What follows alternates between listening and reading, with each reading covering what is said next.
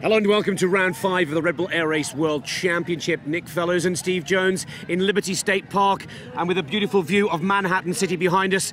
I'm happy to report that we've possibly witnessed the most exciting Red Bull Air Race of all time.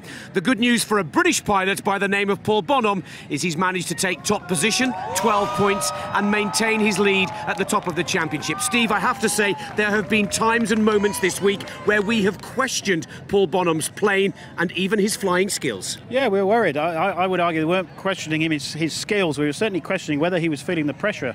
But certainly he sent a very firm message to us and to especially Hannes Ark. He wasn't feeling the pressure. Great flying from him. Great result.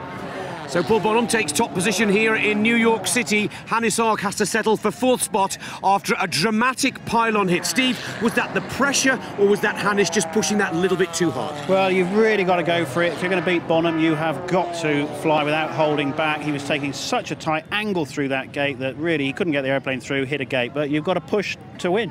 And of course, if you calculate that penalty, if you take away those 6 seconds, he would have quite easily taken the victory here today. So a disappointment for Hannes Ark down in 4th position. Congratulations to Bonhomme. Now, the other pilots on the podium include the second British pilot, Nigel Lamb. I think it's fair to say, Steve, Nigel's not had a happy time here in New York, but a very valuable 10-point score today. Yeah, absolutely. If you fly well and just allow the other guys to make the mistakes, that's what happens. And Nigel knew he wasn't really on the pace. He couldn't match the pace of Hannes Ark and Paul Bonhomme. But if you get a penalty like Hannes Ark, Lamb's just going to sit there and mop up the points. Great second place for Nigel Lamb. And most importantly, he keeps his hopes alive for the possible championship of 2010, should Paul Bonhomme struggle when we head over to Europe. 3rd spot went to Kirby Chambliss, a delighted American crowd, Steve. Yeah, very popular, 3rd place for Chambliss. That's third position in a row for him. And he's really, getting the absolutely last ounce of performance out of his airplane. So great result for him.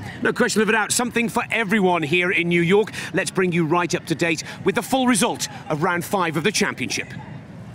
So the confirmation of the British 1-2 in New York. Bonhomme in top position, Lamb the runner-up, Chambliss in 3rd, Hannes Ark down in 4th. It's the 3rd time this season Pete McLeod has finished in 5th position, ahead of Ivanov, Goulian, Desjanier, McLean, Doldra, Schonker and Rachmanin in 12th.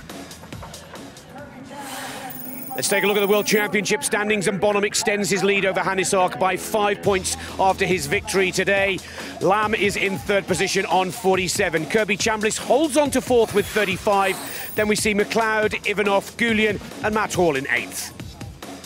And that's all we've got time for from New York City. It was tipped to be the biggest event of the season so far, and it certainly delivered. From Nick Fellows here in Liberty State Park and Steve Jones, we head to Lausitz in Germany for round 6 of the Tour on August the 8th. Until then, it's goodbye for now. Goodbye.